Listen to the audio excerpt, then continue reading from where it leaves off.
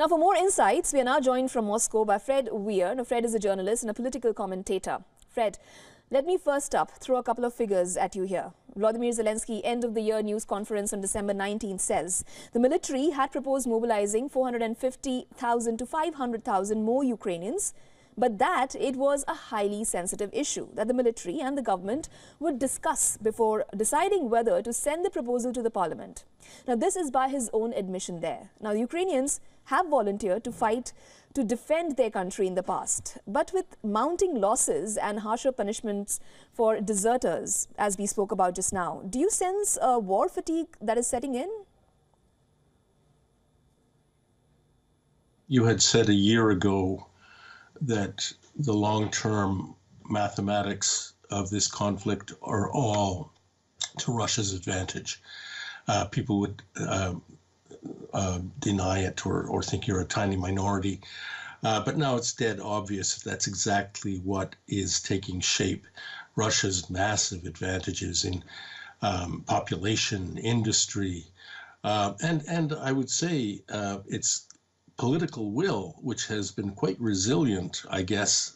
It certainly all talk of Putin being overthrown or collapsing has been greatly exaggerated. Russia has consolidated and is now on a war footing, both economically and in terms of mobilizing manpower, of which it has a lot to spare. And Ukraine is on the back foot. I don't actually know where this is going. It's clear that the issue of mobilization is incredibly sensitive in both countries. I think we all remember what happened in 2022 when Putin ordered a partial mobilization of 300,000 men. Immediately, hundreds of thousands of young Russians left the country. So in both countries, this is a serious issue. The idea of going and probably dying in this horrible war is not popular among young men or men of any age, with the exception of Ukraine at the beginning. And as you pointed out, in the first stage of the war, the most patriotic people stood up for the country's defense. Ukrainians fought with a great deal of determination and grit. But now of course that's wearing thin, and those who don't want to go have been avoiding it, are now finding themselves under a lot of coercion and force. There are apparently like press gangs in the street rounding up young men and forcing them into military service. This has got to be deeply unpopular and a political problem, a growing one in Ukraine. Right. Fred, you earlier commented about exaggerated sense of Putin's might.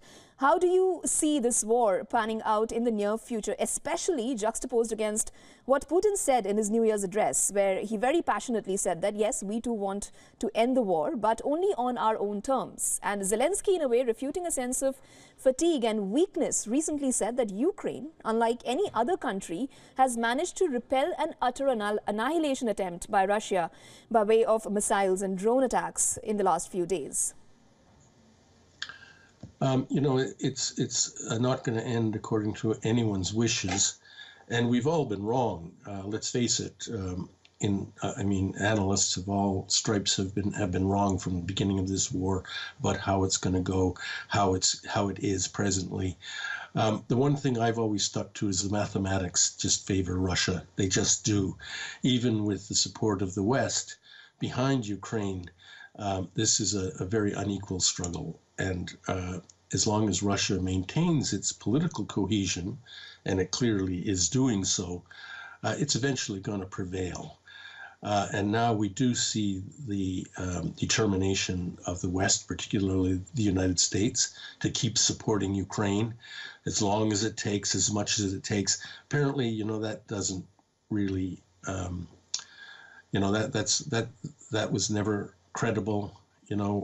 We've all been in the room watching Americans fight their own wars for the past several decades, from Vietnam to Afghanistan, and they always cut and run. when it gets inconvenient, and they are apparently doing it again. Nobody should be surprised at that, but for Ukraine, I guess, who depended so much on it, it's a terrible shock. But this is winding down, and as Putin said, I guess they're going to end. Russia's going to end it on Russian terms, and those are going to be much harsher than they might have been 2 years ago. I'm afraid there is a growing grim determination that one senses in Moscow. They're clearly preparing some kind of hammer blow, perhaps a fresh invasion from the north of Ukraine in the springtime. And I think there is a desire to end it in Moscow, but increasingly they're confident that it's going to be on their terms. While you very eloquently just answered part of my next question, let me still ask you this to give our viewers a sense of better perspective. The World Bank earlier estimated that the pre-war average age of the Ukrainian population was between 35 to 49, which is around 26% share of Ukraine's total male population. Now, if I were to talk about Russia, it has its own set of problems, no denying there. And after nearly 2 years of war, both Russia and Ukraine are running out of ammunition. Now, there are no winners in war, we all know that. But given the current situation, Russia or Ukraine, who do you think has the upper hand? Well, yes, Russia. And by the way, as far as the production of war material is concerned, the Russian economy has been ramping up to a war footing over the past year or so. And people often forget that Russia is the rump of the former Soviet Union, which never had any difficulty producing military equipment and materiel. There's a muscle memory there that's being put into action, and I don't think Russia, well, it's clear that Russia has not run out of ammunition during this entire struggle, and I don't think anybody should bet any money that it will in the months to come. Thank you so much, Fred Weir, for joining us with that analysis on the broadcast. Thank you. Thank you.